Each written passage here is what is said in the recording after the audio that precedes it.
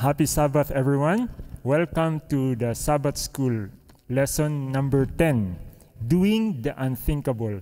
I want to thank Brother Marc, Pasion, and Sister Cindy Dela Peña for helping us teach the lesson review. Let us pray. Our Father in heaven, we ask that you forgive us from our sins. Be merciful to us, Lord. Give us wisdom and understanding as we study your word.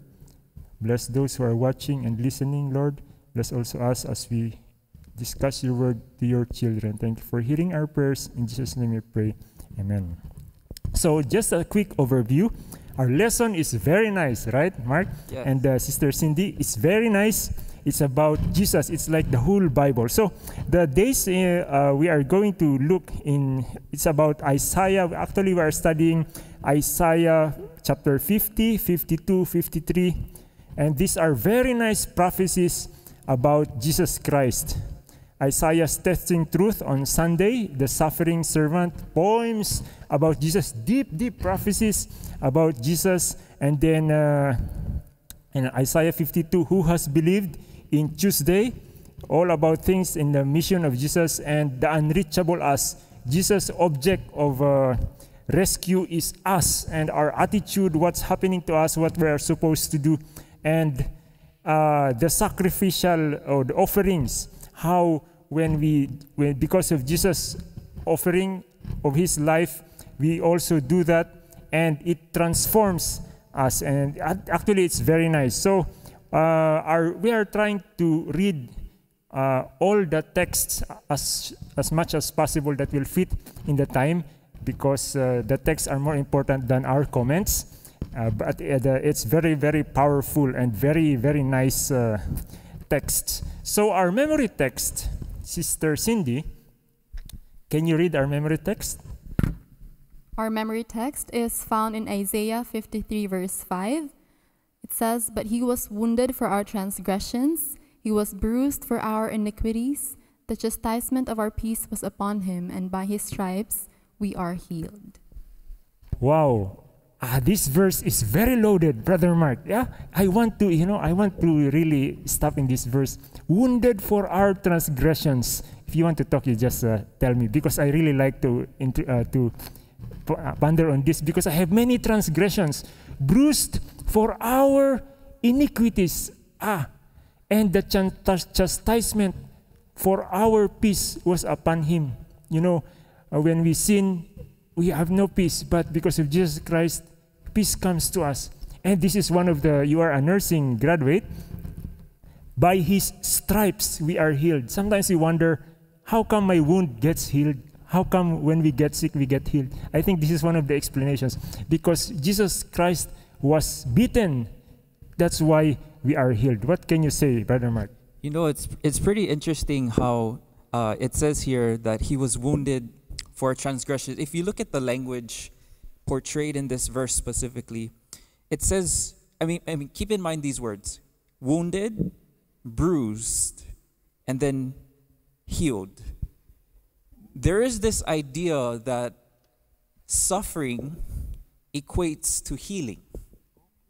And it's only through Christ, through his suffering, can we experience true healing. Healing from sin, healing from bad relationships, healing from, you name it, all the sin that you could think about. There's this idea that because of his suffering, we can receive healing in our own lives. Wow, that's so profound. In Philippians 2:7, it further says, "But made himself of no reputation." You know, sometimes we get demoted, but Jesus Christ, he was, if you're up here, it's like very hard to go down, right? Humanly speaking. But Jesus Christ, he was God, and he made himself of no reputation, you know. Sometimes I wonder, where am I going to sleep? But I remember, at least it's better than a manger. Taking the form of a bondservant and coming in the likeness of man. Sometimes, when I read this one, I want to be a servant also. I want to be like Jesus, you know. It's like, it doesn't matter who you are. If there's something lowly that needs to be done, Jesus is the best example. Now let's look at Sunday. Isaiah's testing truth. Wow. Isaiah 54:10. The Lord God has given me the tongue of the learned. Is this correct, Mark? This me is Jesus Christ. Yes. Okay. That I should know how to speak a word in season to him who is weary. He awakens me morning by morning. So this is Isaiah's prophecy given to him by the Holy Spirit about Jesus. And we will see later, if we have time, the fulfillments of these prophecies. Wow. He awakens me morning by morning. Wow, if you want to be like Jesus, you can pray that the Holy Spirit will wake you up morning by morning to meditate on His Word. He awakens my ear to hear us the learned. Okay, wow. Jesus likes to listen to His teachers. Jesus likes to listen to God's Word. The Lord has opened my ear. I was not rebellious, nor did I turn away. I gave my back to those who struck me, and my cheeks to those. Wow, how come Jesus was not a boxer? Because he submits. He said, if you are hit in one cheek, you give the other cheek. So I think there is no place for pugilistic sports in Jesus' ministry. And my cheek to those who plucked out the bird. He's not retaliatory, yeah? I did not hide my face from shame and spit. Okay, now your turn. You enjoy it. There's this idea here in this text of the humility of Jesus. This self-sacrificing love mixed with humility. And it's just interesting how Jesus didn't fight back. Jesus didn't puff himself up into notice. Jesus didn't seek for attention. He came just as he was. And, it's interesting when you study the background of Israel. They were expecting, as Ellen White mentions, a conquering king.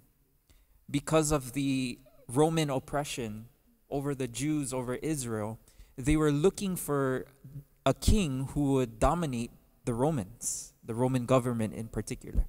And because they did not see this in Jesus, they were shocked. And they were wondering, where is our Messiah? Where is our conquering king? Where is the person that would, annihilate the Roman government? Where is our freedom? And when they saw Jesus coming in all humility and humbleness, they were just shocked. Many times we are shocked. Sometimes we expect God, to be like this all amazing God, but sometimes He doesn't answer our prayers. Isn't that interesting? I'm sure Cindy can attest to that. I agree with that. But one thing that I also saw here is we see His humility, but even in spite of, so we see from verses 5 down to 10, how the people were like mocking Jesus, spitting on Him, just mocking Him face to face. And in verse 4, it says that he should know how to speak a word in season to him that is weary. So imagine like you are suffering yourself. Like people don't really like you. People are mocking you, are persecuting you. But your desire is still to those who are weary, to lift up those who are on the ground. So it's like he went so low, but he longed to lift up those who are there at the bottom. So that stood out to me as like so amazing how his humility did not just, it was not all low lang. It was to lift people up, to encourage those who are weary and those who are discouraged. Amen.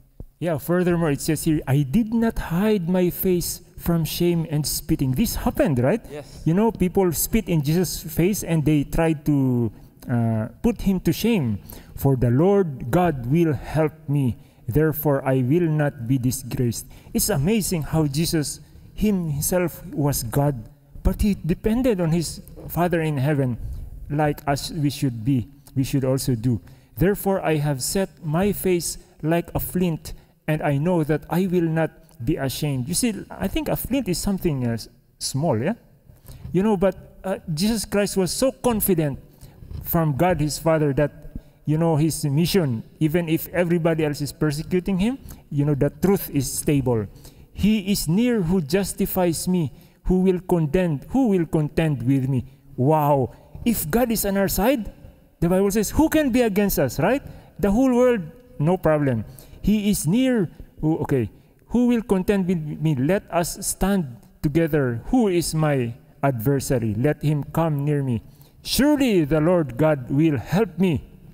Who is he who will condemn me? Indeed, they will all grow old like a garment. It's true. If people are persecuting us, they're gonna grow old and die. But if they repent, then we will all be saved. Yeah? The moth will eat them up. It's very funny. Moths are small things. And imagine your enemies will be eaten by a moth.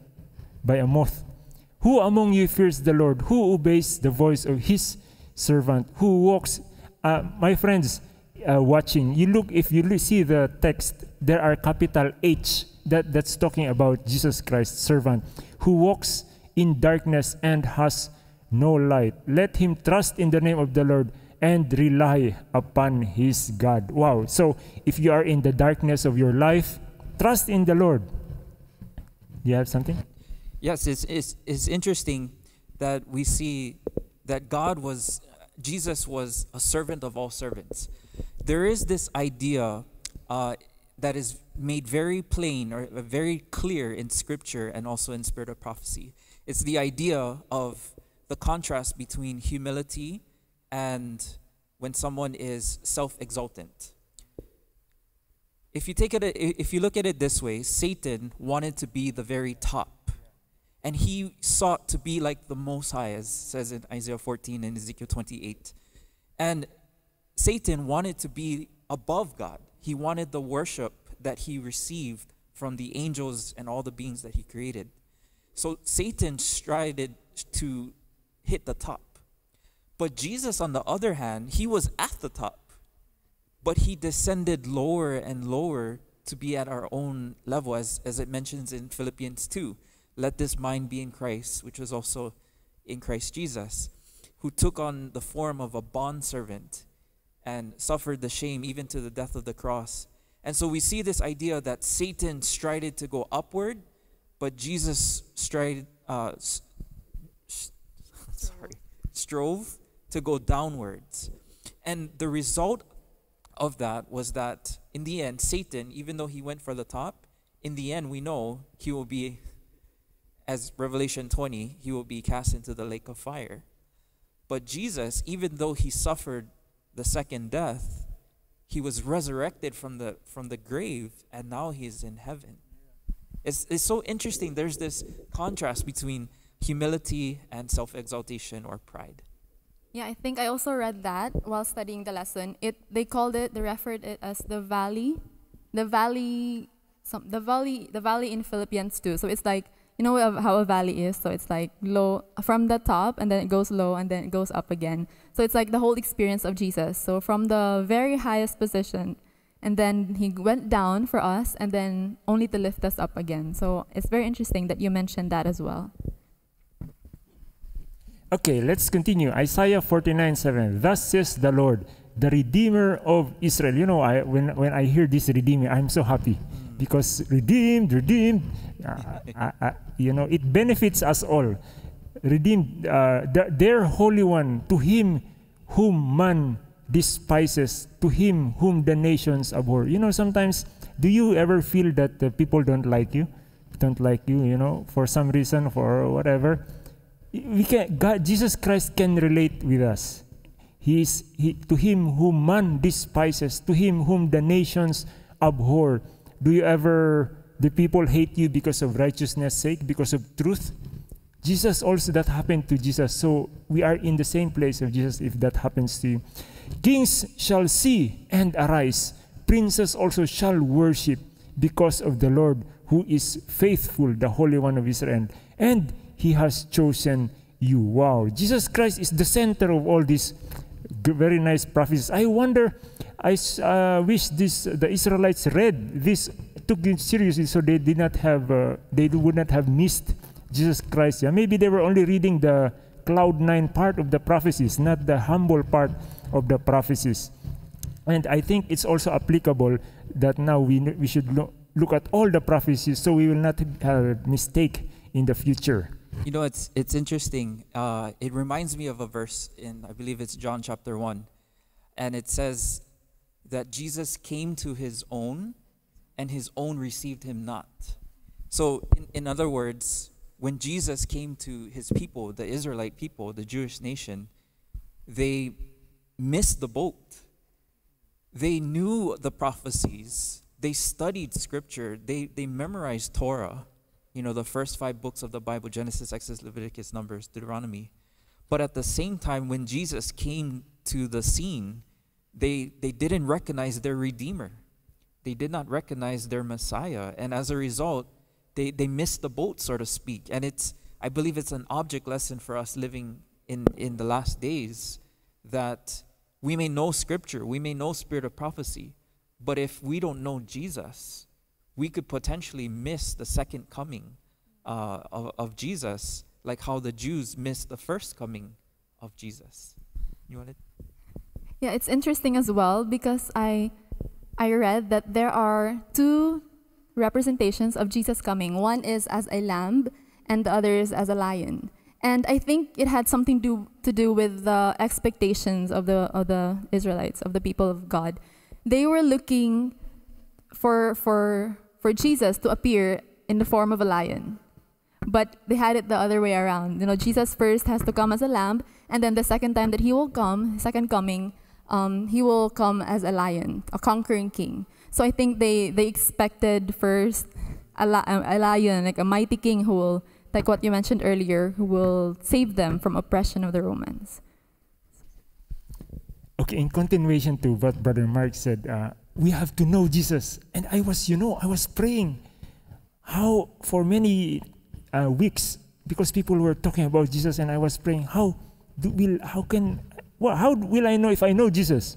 Because I know the Holy Spirit, but Jesus, he went away already a long time ago. So I was praying to God, where in the Bible can we measure if we know Jesus? And then the Holy Spirit gave us this verse in 1 John 2:3, the objective rubric if we know to measure how we know Jesus. Let me read it. Now by this we know that we know him, if we keep his commandments. Wow. Man, when I read this, I was so happy because we have the measurement, a rubric measurable, in nursing, measurable. In academics, it's a rubric of how we know Jesus if we keep. So you just list all the commandments and then check. And that's how you know Jesus. And then that is what I understand from this verse. So we also see in 2 Samuel 10 verse 1 to 12, to summarize it, King David attacked and conquered the country of Ammon because the king of Ammon seized David's envoys, shaved off half of the beard of each, cut off their garments in the middle of their hips, and sent them away. So it's like experiencing the same humiliation and mocking that Jesus experienced. And what was the King David's response? He attacked and conquered the country of Ammon because he was king. He had the power to do so. But imagine Jesus, like all of heaven was at his command. And all these people was attacked. All the people were attacking him, were spitting on him, mocking him, but he did not retaliate. And even the people even challenged him. If you remember, the people told him, if you really are the Messiah, save yourself. How can you even save us? You can't even save yourself. And they even told him, just if you will come down from the cross, then we would believe. And Jesus could have easily, freed himself from the cross. Yeah, that's so interesting. Jesus was actually in Desire of Ages. He was tempted to come down from the cross.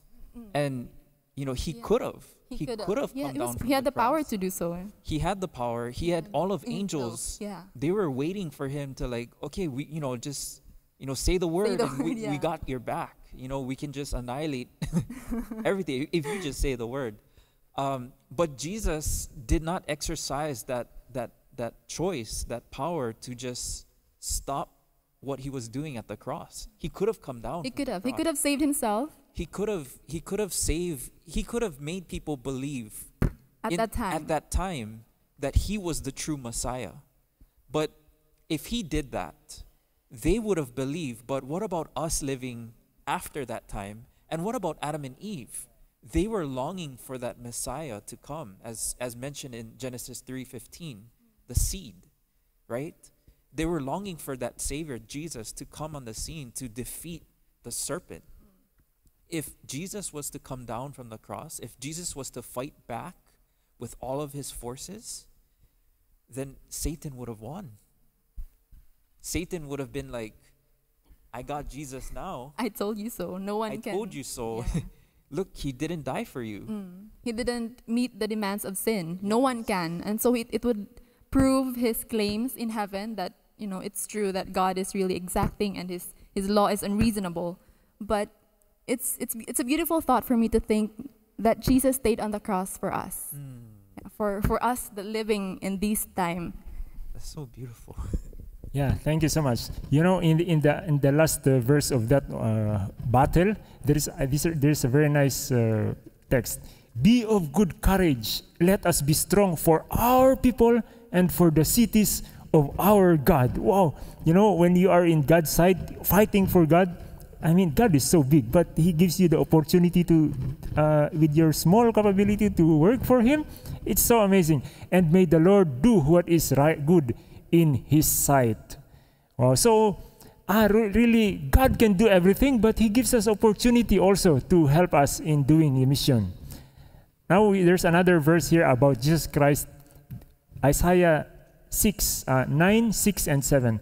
For unto us a child is born, unto us a son is given, and the government will be upon his shoulder, and his name will be called Wonderful Counselor, Mighty God, Everlasting Father, Prince of Peace. Of the increase of his government and peace there will be no end upon the throne of David and over his kingdom, to order it and establish it with judgment and justice from that time forward, even forever.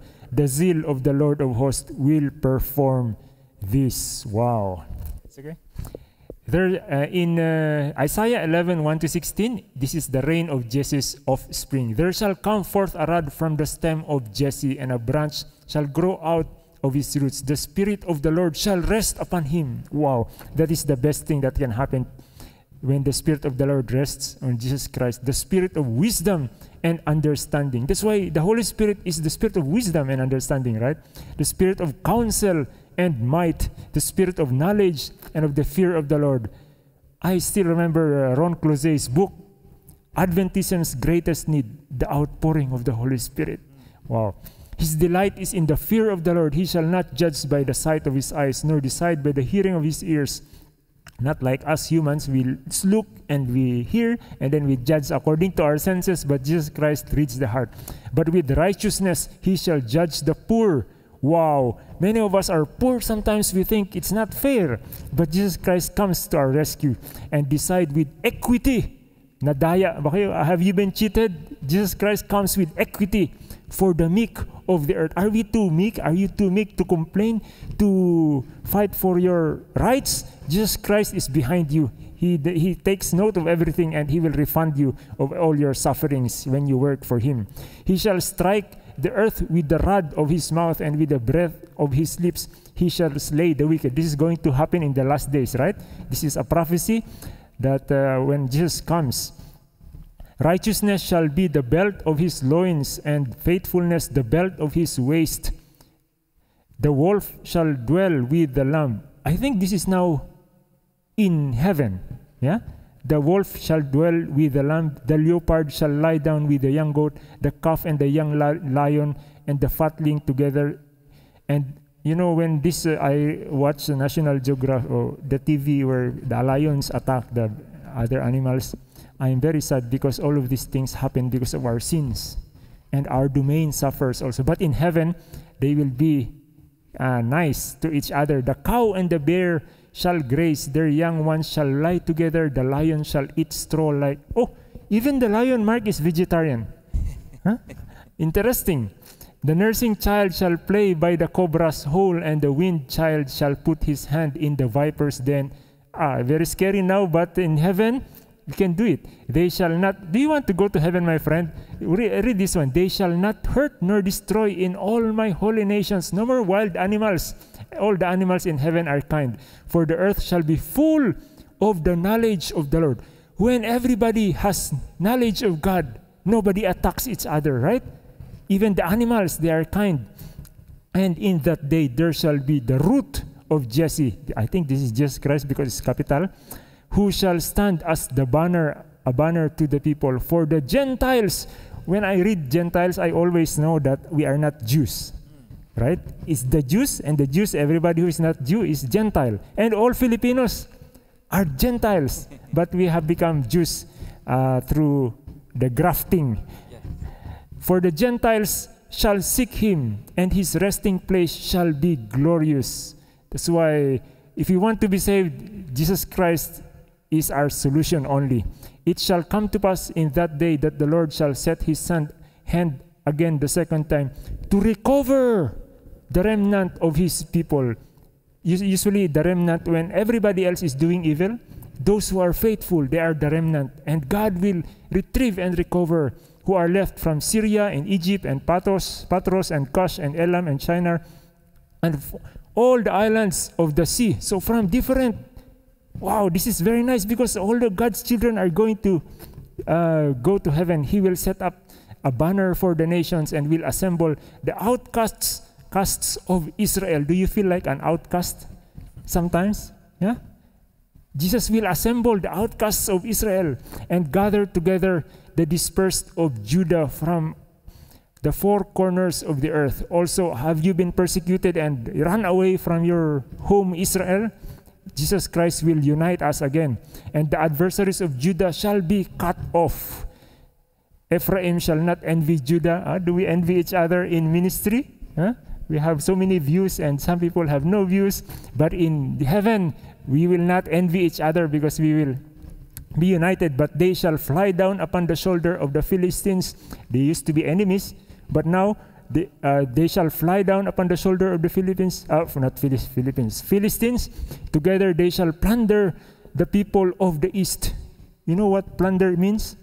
That means later, the meek shall inherit the earth. Yeah, that's another meaning. They shall lay their hand on Edom and Moab and the people of Ammon. These used to be enemies of the Israelites. Shall obey them. The Lord will utterly destroy the tongue of the sea of Egypt. They used to be slaves here in Egypt, but now the Lord will destroy the tongue of the sea of Egypt, and with his mighty wind. The wind, remember the wind in Egypt, he will shake his fist over the river and strike it in the seven streams and make men cross over dry shod. It's like a reminder of what happened when they exited Egypt. There will be a highway of the remnant of his people who will be left from Assyria. It's like from slavery, there is a highway from this world, from Assyria, from the enemies, there is a highway going to heaven, as for it was for Israel in the day that it came up, or as it was for Israel. That means it will be like that, yeah? And everybody will go to heaven. It's a very nice prophecy. It's like the whole great controversy is written there in Isaiah. Amazing. Okay, so I think, thank you for reading like the whole passage, sir. I think the point here is that people think when we're studying Isaiah 53, it's like the later part of Isaiah, right? And they think that Isaiah 53 down is like the bulk of Isaiah, and it's like that's the most important prophecy. But when we look at the verses that Sir Win just read from Isaiah 7, 9, 11, 42, we can see how Jesus' life on earth played out. It's like from his identity as a divine king, to the restoration of Israel and the quiet ministry of liberation from injustice and suffering. So it's like Isaiah was painting a picture, but he was doing it in steps, like starting from the very beginning, the prophecy of his birth and what his mission is. It's like going from that, building upon that until he reaches the climax, or like the dramatic part of the movie, or like the story. So the suffering of Jesus, which is in Isaiah 53. Yeah, that's very interesting. Like he kind of outlines the whole life of Jesus, like from his birth to his life, to the conflicts that he had with people all around him, to how he dealt with people. And so Jesus Isaiah outlines the whole life of Jesus, and then it climaxes at the cross in Isaiah 53, which talks about his sufferings and the blood that he shed and people spitting in his face and, just the suffering and agony that he goes through. And then now here we see that in heaven, when you fast forward to the end of the Bible in Revelation chapter 21, 22, you see that there is this gathering together of all of God's remnant people, God's saints, all to be with him in heaven. And now they are mingling with one another. Like as it was mentioning, like even the enemies, like the Philistines, they are now our brothers and sisters. So could you imagine, like Isaiah is like, he's kind of like displaying this whole great controversy theme, even to the end when sin has been demolished, sin has been no more, and now we see that we can enjoy heaven without any sin, without any Satan, without any death, without any suffering. But there is one thing that Jesus will still have on him that he'll never, like, he can never change it. Did you guys know that when Jesus, when he came to this earth, he not only stripped himself from glory, from the riches, from the throne, from his power, but he also made an agreement to be human, to have this humanity on him that Ellen White actually says Jesus took upon humanity that can never be, that he can't, like he'll always have it with him. And we see that so clearly. Even Isaiah, later on in the chapter, it talks about the nail prints in his hands. And the little child is asking, what is these little prints in these hands? And then Jesus replies, it's from my friends who had pierced me. So Jesus takes this humanity upon himself, and he understands what it's like for us when we sin, when we suffer. Jesus gets to experience that. Yeah, there's a very nice passage here in Isaiah 52:13. Behold, my servant. Servant, when it says servant, it's very humble, yeah? To be called a servant, shall deal prudently. He shall be exalted and extolled and be very high, just as many were astonished as you saw his visage was marred more than any man. So this looks like Jesus Christ was so taxed or so tired, and his form more than the sons of men. Do you feel like you are tired sometimes? Read this verse. Jesus Christ was also a servant, and he took all the load that we had. So shall he sprinkle many nations. But because he did that, he's going to help many people, including us. Kings shall shut their mouths at him, for what had not been told them they shall see, and what they had not heard they shall consider. So it is a great opportunity to be like Jesus and to execute God's will here on earth. So Isaiah 53 verse 1 through 12, talking about the sin-bearing Messiah, it says here, verse 1, who hath believed our report, and to whom has the arm of the Lord been revealed? For he shall grow up before him as a tender plant, and as a root out of dry ground. He has no form or comeliness, and when we see him, there is no beauty that we should desire him. Wait. I have to interrupt. Jesus Christ was not very handsome. Huh? So don't worry if you're not handsome. It says here, he has no form or comeliness. When we see him, there is no beauty that we should desire him. On the other hand, Satan was the most beautiful, I think. So we have to be careful if we think we are handsome or beautiful. Yeah. Can I continue? Because I really like to read this. He is despised and rejected. I mean, the reason I want to read this is because I sometimes feel despised and rejected by many people. I don't know why, but when I read this, I really feel that Jesus Christ, I can relate to Jesus Christ. He was despised and rejected by men. A man of sorrows, my friend. Are you in sorrow? Read this verse. A man of sorrows, not only one sorrow or three sorrows. His life was sorrow. He is a man of sorrows and acquainted with grief. Have you ever cried and cried and cried? Jesus Christ felt all that you are suffering. He is a man of sorrows, acquainted with grief.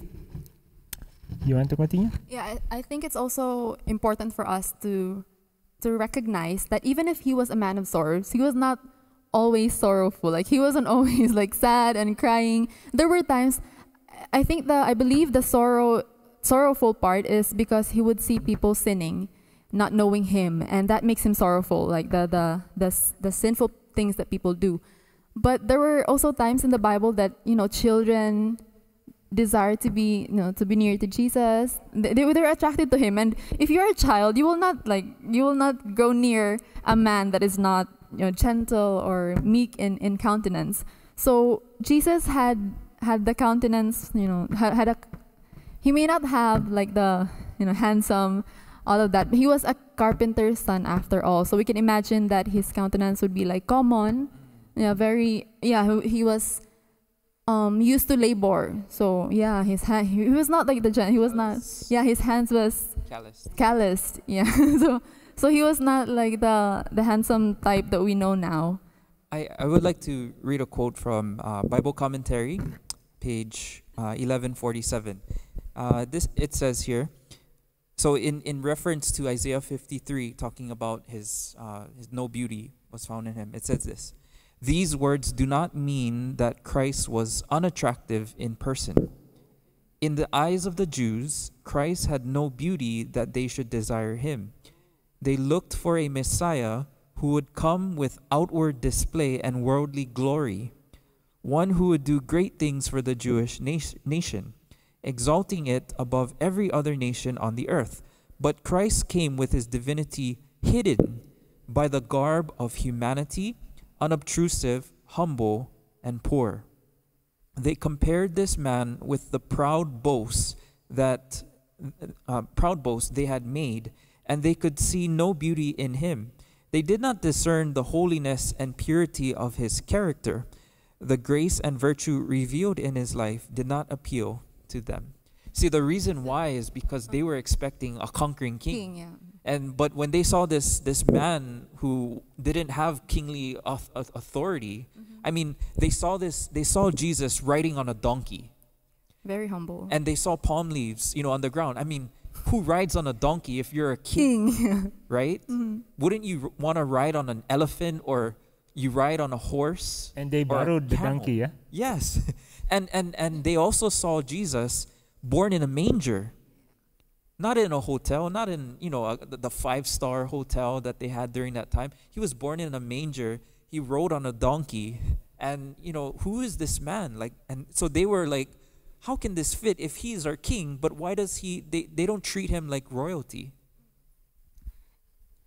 Yeah, and on the practical side, I also just thought of this just now. Isn't it so easy for us to judge people by how they look? Like if you dress nicely, if you have a professional look, compared to someone that, who just dresses so casually, we are prone to give more respect to those who are dressed professionally. We call them sir, we call them ma'am, but for those who are just dressed like, that is like they're just at home, just refer to them as like we don't even show them the respect that the human being could have. So I think that tells a lot about recognizing inner beauty in a person as well. Because I just thought of sharing that, because in my Bible, I have a note here. It says his inner beauty is more important. So it's like the things that he did, his sacrifice for his people. That's what the Bible emphasized here in Isaiah chapter 53, instead of the outward appearance and the kingly look that he had. Yeah, thank you so much for that. I have never read that one, but it's really, it helps us understand what this means. And we hid, as it were our faces from him. He was despised, and we did not esteem him. Surely, wow, this is one of my favorites, man. Surely he has borne our griefs and carried our sorrows. When Jesus hung on the cross, he took all our grief and our sorrows. Yet we esteemed him stricken, smitten by God, and afflicted. He was wounded for our transgressions and bruised for our iniquities. The chastisement, I think this is the second time we're reading it, but I really like it. The chastisement for our peace was upon him, and by his stripes we are healed. All we, like sheep, have gone astray. Really, we are sheep. We don't know we are lost, and we don't know how to go home. We have turned everyone to his own way. The Bible is so simple, but we have so many ideas. And the Lord has laid on him the iniquity of us all. I really feel so, undeserving, because this is Jesus Christ. I mean, he is God, and he suffered all our sins. It's like you really I don't want to sin anymore if you understand what Jesus did, yeah? You know what's interesting? It mentions there a sheep that has gone astray. The only way the sheep can go astray is if it's nowhere, there is no shepherd guiding it. That means the sheep has left the shepherd. And if a sheep has left a shepherd, it's called astray. You are led astray. And it's the same practical lesson with us. Many times we run astray from God when we are not near him, when we don't experience him daily in our lives, and we do sin. We run away from the presence of God, and therefore we experience being astray. But what's interesting is that even though we are astray, we done our own thing, we have sinned. It says there that God put the iniquity. He takes the iniquity that is upon us and puts it on Jesus. So it's like there is a transferring of debt or transferring of sin happening, like in the sanctuary, right? When the high priest, right, he takes the lamb and then he puts his hand upon the head of the lamb right before the lamb's head is cut off. You confess your sins that you did onto that lamb. And it's like a transferring of all my sins, all my iniquities upon Jesus because I went astray. I would just like to add to that, like reading through this as well, I was impressed to share this quotation from the book Desire of Ages. It's in the first chapter, and I think this is like, it encapsulates like the verses that we have just read. It is found in the chapter 1 of Desire of Ages. Christ was treated as we deserve, that we might be treated as he deserves. He was condemned for our sins, in which he had no share, that we might be justified by his righteousness, in which we had no share. He suffered the death which was ours, that we might receive the life which was his. With his stripes we are healed. So it's like, imagine the great exchange of what is meant to be ours, and he took that from us, and he gave us something that we do not deserve at all.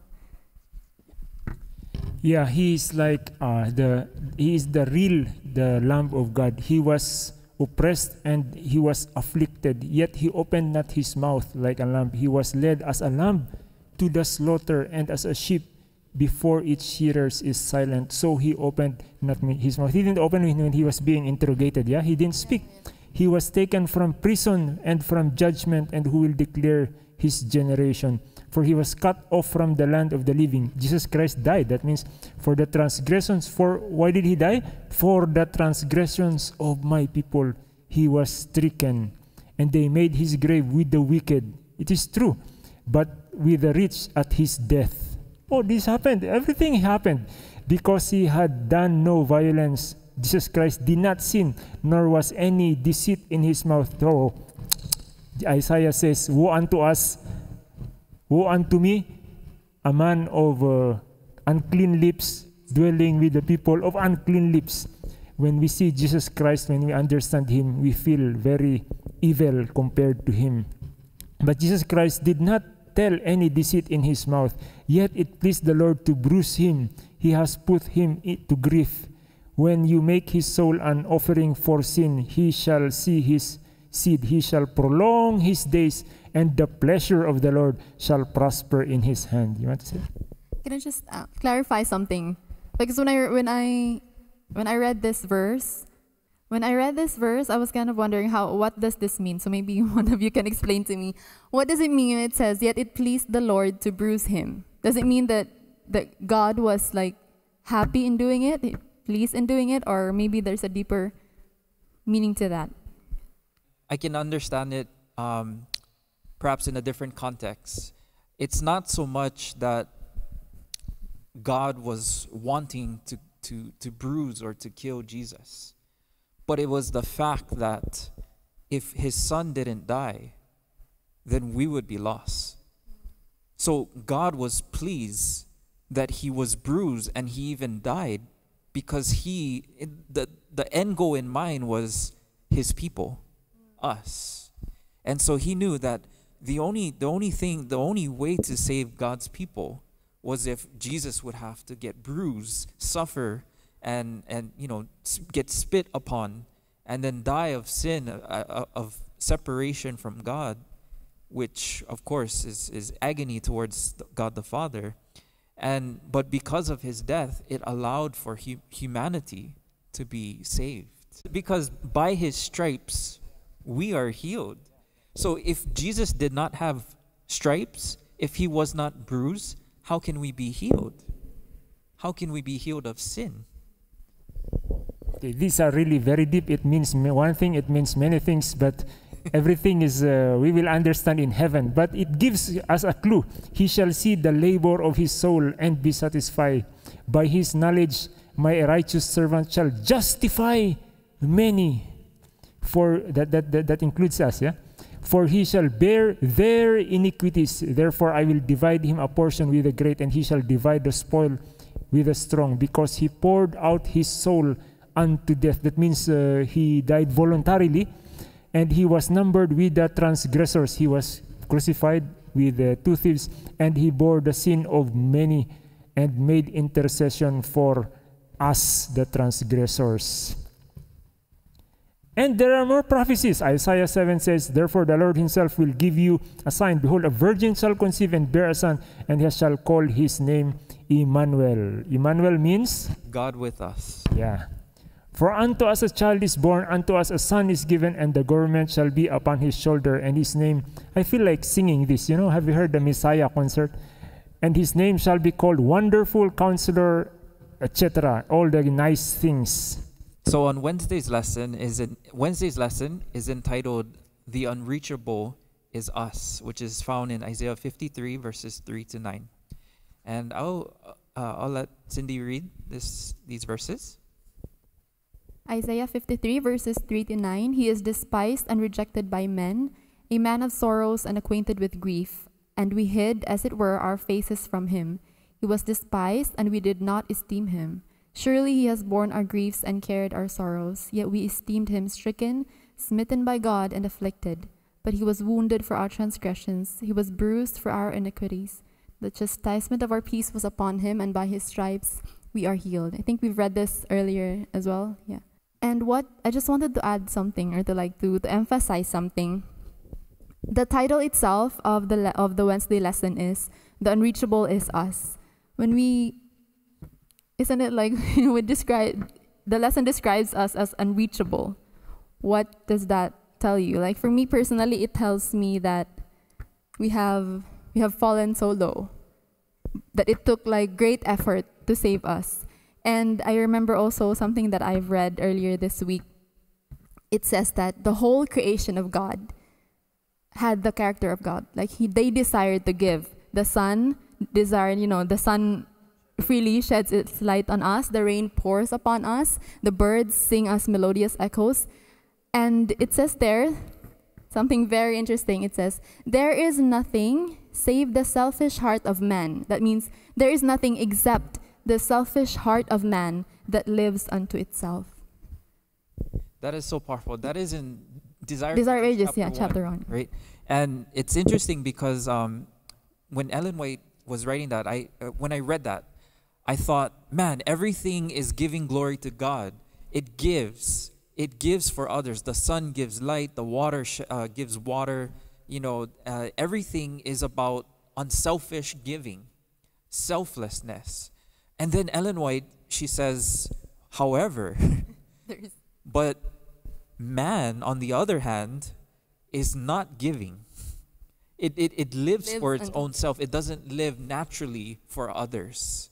And that's where Jesus comes in, because Jesus wanted to take what the Father had given him to give to us.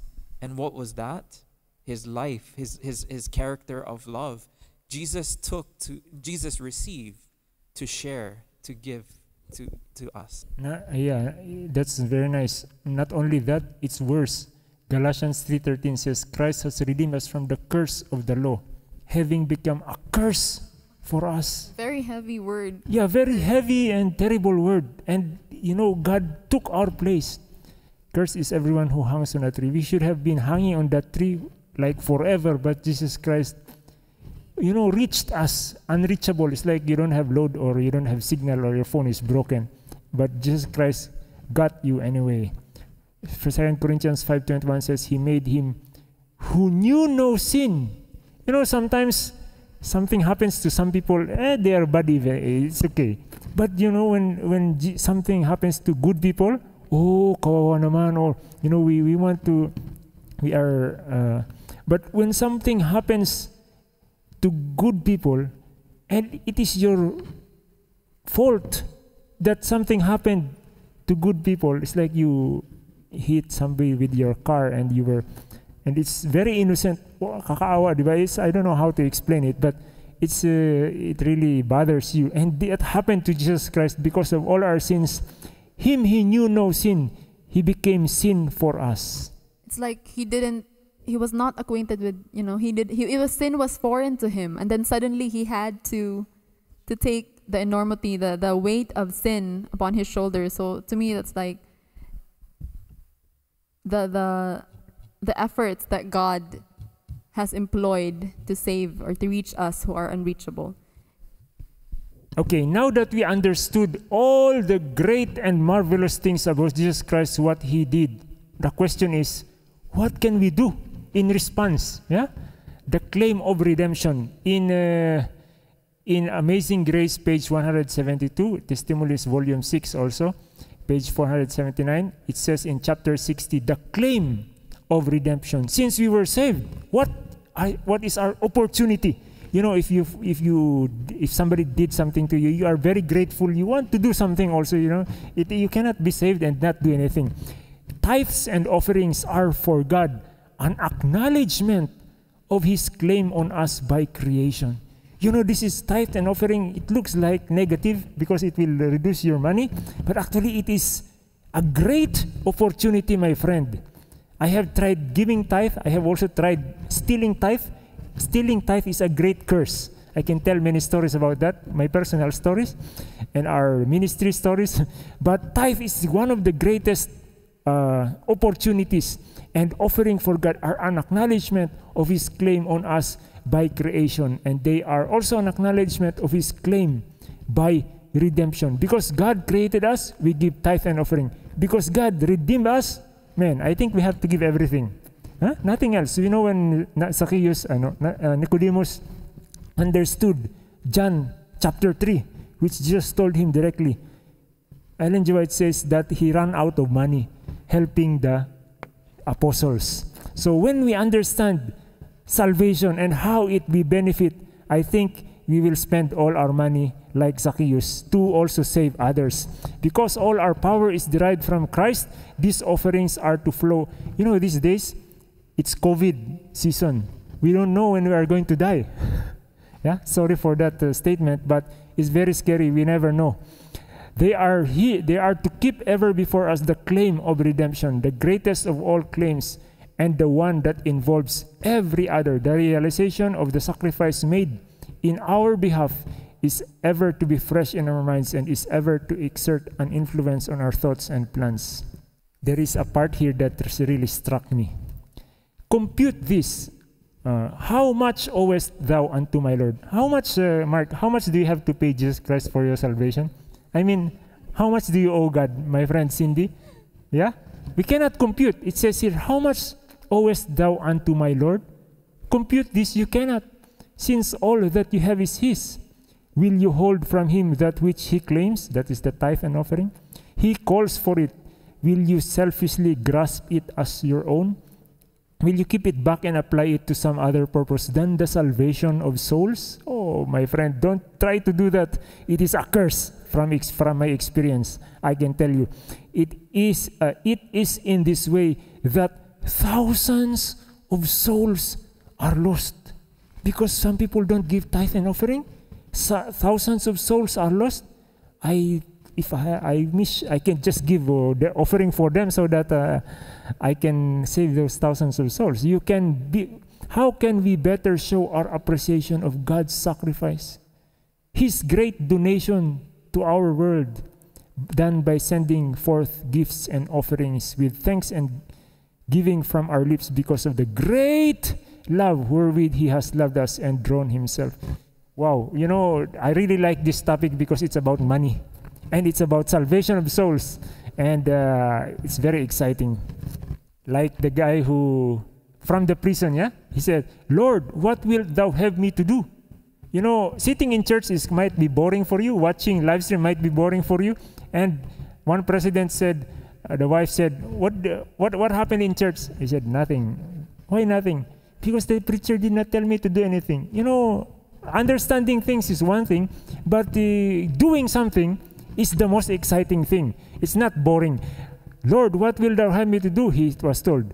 And the answer is, go ye into all the world and preach the gospel to every creature. Marc 6:15. When you see souls in the kingdom of God saved through your gifts and your service, will you not rejoice that you had the privilege of doing this work? Wow. Of the apostles of Christ, it is written, they went forth, preached everywhere, and the Lord working with them and confirming the word with signs following. Marc 16:20. So in relation to giving tithes and offerings, I think it's very, very easy for us to give without the heart. It's like we give. It's possible to give without loving, without truly loving the work or truly loving what you're doing. But when you put love first, it's impossible for you not to give. So it's like people sometimes we give, but our heart is not really in it. But it says that God loves a cheerful giver, and we will only be cheerful givers if we really incorporate love. If love is really there, we really love the work of God. We really love to see it finished and move forward. So I believe that's also an important aspect of giving, that we give with love. Yes, and it's crazy to, it's wonderful to think that our God is a giver. He gave, for God so loved the world that He gave His only begotten Son. What kind of a God would give up His only Son? You can think of the story of Abraham, when God said to Abraham, Abraham, I want you to sacrifice Isaac. And Abraham, he could have thought man, what is God doing? Why is He wanting me to sacrifice my only son? But it was a test of the heart. And tithes and offering, I believe it comes down to the heart. It's not so much how much you give, but do you give with the heart? How much of your heart is God's? That's why everything that we have, everything that we own, everything that we accumulate is not ours. It's all from God. However, God just asks a tithe, a 10%. And how merciful God really is. He deserves everything, but He only asks for 10%. But in reality, that 10% is a test of your heart. I want your heart. And if you give me your heart, I can use you to save thousands of souls. Yeah, stewardship is one of my favoriteest topic. That's why I really like. And actually, if you compute that to the end, it says in 2 Corinthians 6, thanks be unto God for His unspeakable gift. You cannot compute the benefits that God gave us. So it's just a great opportunity to give tithes and offerings. Okay. So in Thursday, we see here that there is an offering that we have to give because of our sins, in the temple. Because if we sin, there is an offering, sin offering that we give. But if we summarize all of this, as I read it, this giving, this activity transforms us. It has when we see this process of our sins being forgiven, it points us to Jesus Christ and it transforms us. Do you want to say something? Yes, so this reminds me of the sanctuary services. Whenever someone had sinned, they were to bring a lamb that was unblemished or that was, pure, and they had to confess their sins upon the lamb, and then as a result, the head of the lamb would be cut off, and that blood would be gathered by the high priest and taken into the sanctuary, sprinkled on the altar and also on the veil. And that sinner who confessed his sins by faith was to believe that his sins was to be covered by the blood of the Lamb of Jesus. And because of that blood, he was to have faith that his sins is one day going to be cleansed or removed from the veil. I mean, if you think about it, it's actually called the Day of Atonement. And it happened once every year in the Old Testament. And once a year, all the sins that have been accumulated by the children of Israel was to be removed from the sanctuary. And then the sinner can have that sense of, I'm free, my sins are cleansed. And so the lesson here is that, we have a Object lesson. Object lesson here. Go ahead. So, is this a lamb or goat?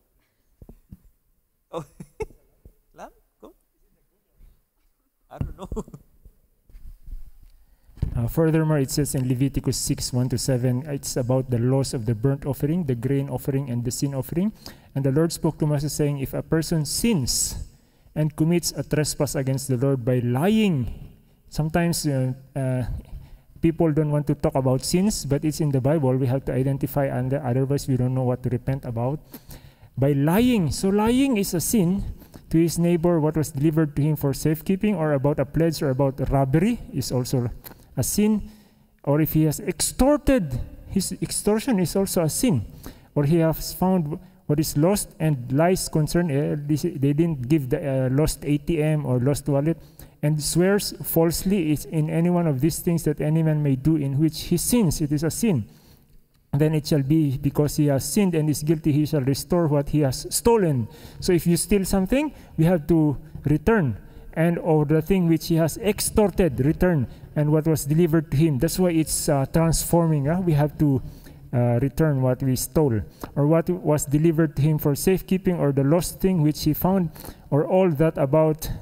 One time I stole something, but I returned already. I stole sometimes it's just funny. But sometimes we steal the number in Jollibee. Yeah, but the Holy Spirit came to me, and I returned it secretly to the branch already. So, praise the Lord.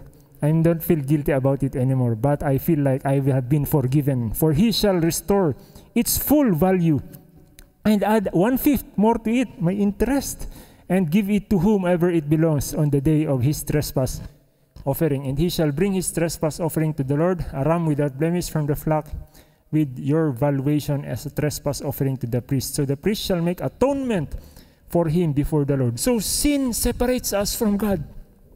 But because of this sacrifice, Jesus Christ's sacrifice, we can become at one with God again, and he shall be forgiven. Wow. For any one of these things that he may have done in which he trespasses. So my friend, though our sins be as scarlet, because of Jesus Christ's sacrifice in the cross, we can be forgiven. We can be as white as snow, and God will throw our sins in the bottom of the sea. I just thought of something. The Bible talks about lying, and, in the 10 Commandments, God says explicitly, thou shalt not lie, right? And when you understand also about lying, sometimes it's also not telling the full truth. sometimes it's just telling a half-truth, but you're covering up, the other truth that you don't want to share, which would be a lie. And so, if you were asked, did you steal or did you eat the chips in the bag? Did you eat all the chips in the bag? And then your answer is, no, I didn't eat all the chips from the bag. I just had a few chips. But in actuality, let's say you ate almost all the chips in the bag. It's like you're covering up, for yourself. It's like saying, have you ever had that experience, sir? Like when someone tells you like a half-truth? And how do you deal with that type of person? No, I have told my own lies and my own sins. I don't want to give a testimony for other people. I have my own sins. So Paul says, sinners of whom I am the chief. But you know what, my friends?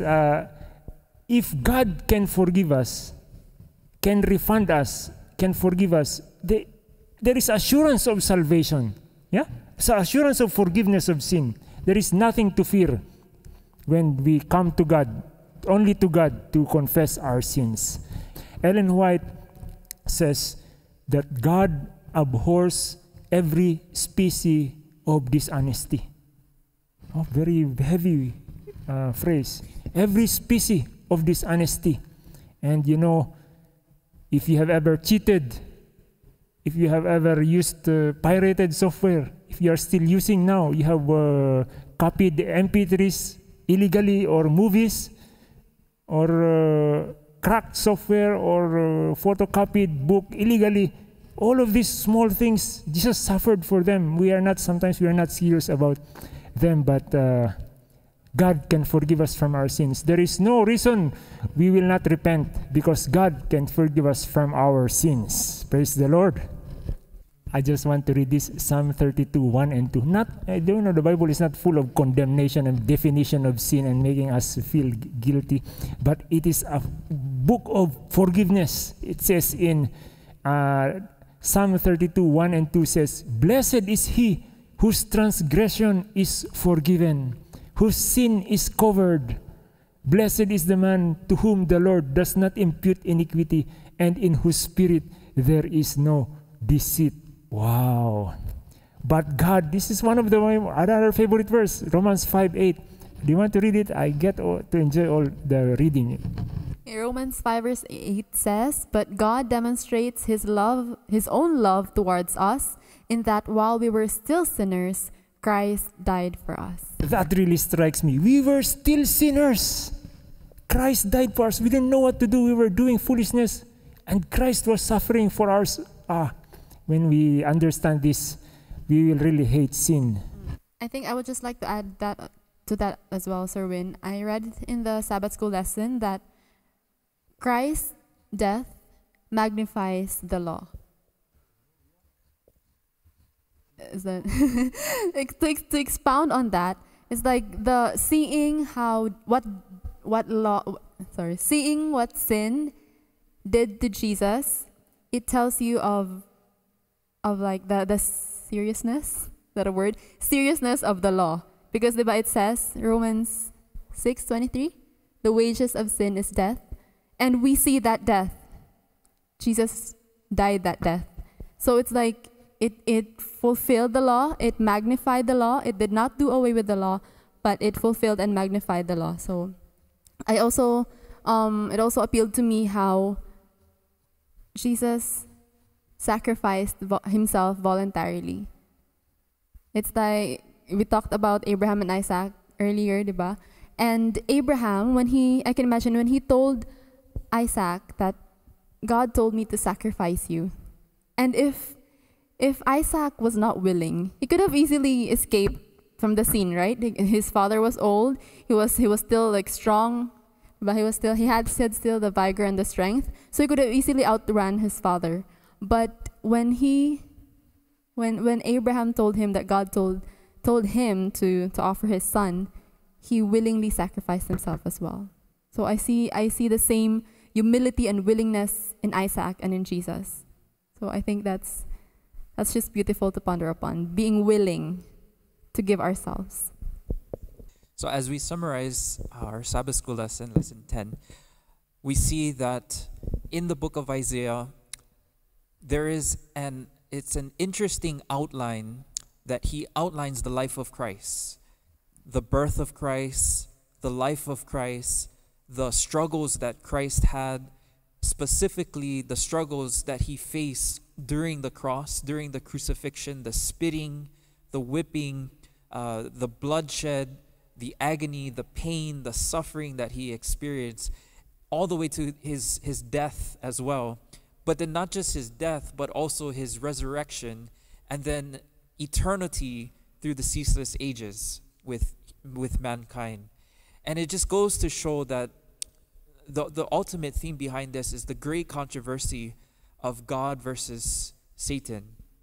And in the end, God wins. Satan is defeated. He's a defeated foe. And the way we can experience the victory of Christ is by looking at Jesus, looking at his life, looking how he dealt with temptation, looking how he dealt with sin, looking how silent he was when he was being persecuted with questions. I mean, he didn't even speak a word. Even though Jesus was not the most attractive person, he still was attractive on the inside. And I think that's what we need to have, as brothers and sisters in Christ. We need that character of God, because if you think about it, Satan wanted to be like God, not in character, but in power and position and authority. But us, we want to be like God, not in power, position, and authority, but in character. And the only way to understand the character of God is by looking at the life of Jesus, specifically his life and death at the cross, and his resurrection. And that gives us hope that we can become obedient when we look at the one who was obedient and who sinned not. And we have, as Ellen White says in Desire of Ages, we have a what do you call it? The sinner, the friend of a sinner, friend of sinners. Imagine you are a sinner, but you have no savior. Jesus was their savior, and because of that, he was also their friend, and now he could relate to the sinners. And so if we're struggling with that, we can always come to Jesus. I want to read a quote from Inspiration, Ellen White. She says here, "Christ our Savior, in whom dwelt absolute perfection, became sin for the fallen race. He did not know sin by the experience of sinning, but he bore the terrible weight of the guilt of the whole world. He became our propitiation, that all who receive him may become sons of God." That's the hope that we have. We can become brothers and sisters or sons of God. And then it says, "The cross was erected to save man." Christ lifted on the cross was the means devised in heaven for awakening in the repenting soul a sense of the sinfulness of sin. So in other words, the cross was to awaken our minds how bad sin is. And then she says, by the cross, Christ sought to draw all to himself. If I be lifted up, I will draw all men unto myself. And then she says, he died as the only hope of saving those who, because of sin, were in the gall of bitterness. Through the agency of the Holy Spirit, a new principle of mental and spiritual power was to be brought to man, who, through association with divinity, was to become one with God. And hence the name Emmanuel, God with us. We can be one with God. I mean, if you think about how God pursued man, even, Jesus came to this world, in the most holy place. And if you think in terms of the sanctuary, he said to Moses in Exodus 25:8, let them build me a sanctuary that I may dwell among my people, among them. He wanted to dwell with them. And being in the most holy place can only get so far. I mean, the only person that could go in the most holy place was the priest, the high priest. But Jesus went beyond that. He stepped down from his throne and took on the form of a human being and became our servant, our redeemer. And because of that, now he can dwell with his people. And in the end, in Revelation 21 and Revelation 22, it talks about, behold, the tabernacle of God is with men. There will be no separation between us and Jesus. We will be with Jesus forever. And that's the blessed hope that we have. And so, what can we do? How can we become more like Jesus? Well, there's this simple principle. By beholding, we become changed. Shall we bow down our heads for our closing prayer? Father in heaven, we thank you so much for this blessed time that we had. Thank you, dear Lord, for giving us excitement and zeal in dwelling upon the life of Jesus. We thank you, dear Lord, for impressing upon our heart this deep truth and for allowing us to grasp the preciousness of it. Father, I pray that we would continue to learn more of Jesus, and not just of Jesus, but truly know him personally as our Savior and as our friend.